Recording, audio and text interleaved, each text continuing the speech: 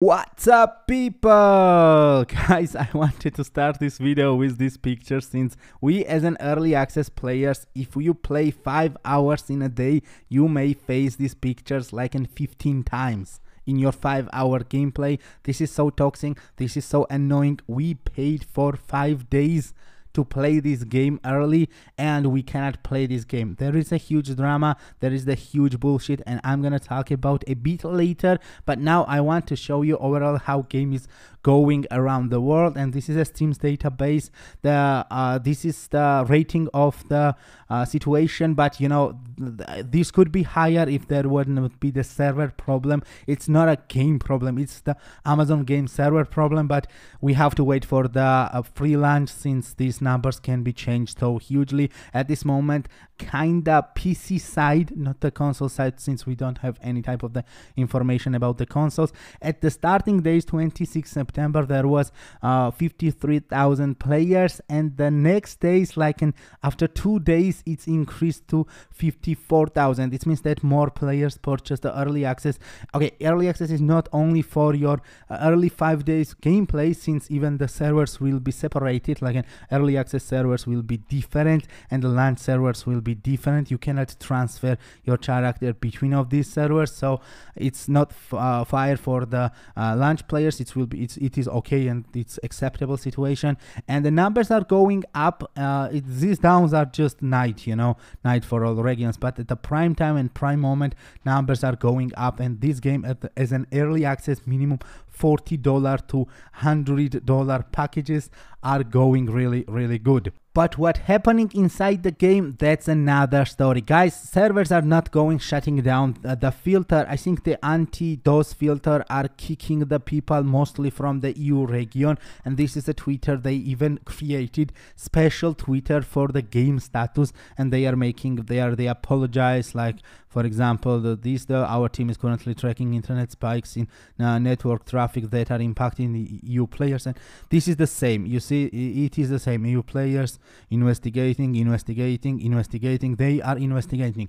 Last 4 days, especially the last 3 days of the gameplay, people get mad, guys. It is so stupidly mad since they purchase for the game to take the pleasure. People who stay on the early access servers, and what if some guys have 3 hours of them gameplay in a day, they're working and doing some stuff, they cannot play the game. It's kicking you so often, it's kicking you so often, and it's toxic, and it's annoying, you know, and you paid. What is the situation for the Discord server of the Amazon game? You don't want even to see what's going on here. Read this text, check this text. Dear Amazon and AGS support team, I hope this letter will find you. I'm writing to formally address my dissatisfaction with my recent purchase of standard bundles for early access to Throne and Liberty. As a dedicated player who has expected the experience in this game prior to it is a free-to-play launch on October 1, I'm deeply disappointed to persistent technical issues on EU servers, which have rendered the game unplayable for me over the past 4 days. Guys, this is the text what people was spamming in the Discord. People was pushing this text. Just check this Discord. You don't want even to see the AGS Discord. People are spamming, and it is the fear, you know. I didn't purchase early access to stay on the early access. I just wanted to enter in the game to check the patch, current patch and exact patch, what is the different from the Korean version of Throne and Liberty and the actual game. And I'm gonna start the game on the launch servers, but I'm sure the similar or even the worst situation will be on the launch servers. And what's going on for the people who purchase it and want to stay on the early access server, they are in a trouble. I doubt about it, and I have my reasons. The similar situation was for the closed beta test. Similar situation was for the open beta test. The servers was going crazy on the EU on the open beta test, and the open beta was even like it was the planned to be the 4th day. And after the number of the problems, they increased the time for the open beta, and they even added 1 additional day Check this, guys, I found it. Greetings, Starburns. We have decided to extract the open beta by 24 hours. The new end time is July 24.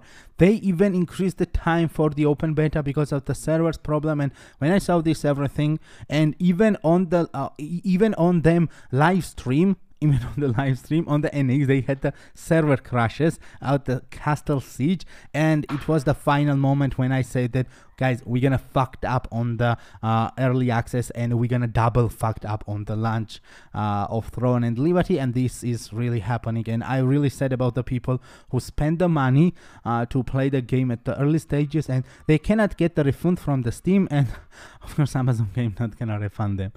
So guys, this is the situation. As the number of the player side, it's going okay. It is really good since the packs was cost 40 to 100 euros, and this is really good numbers. It's going good with the Twitch, and let's see how much players we can get at the launch and how the servers gonna fucked up at the launch. And this is not 1 day or half day problem.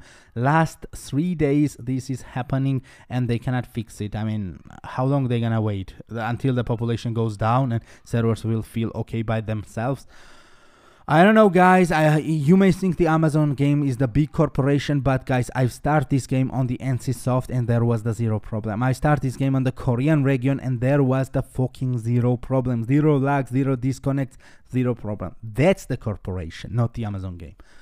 Okay, guys, if you get the fun with this video, or if you get the sad about this video, hit the like button. And overall, if you're interested with Throne and Liberty, I have a lot of guidelines. My channel is based on Throne and Liberty. I have the huge experience about Throne and Liberty from the Korean region. You can hit the subscribe button, you can check my channel, you can find your guidelines, and you can progress your character as fast as possible. Alright boys, see you in the next video.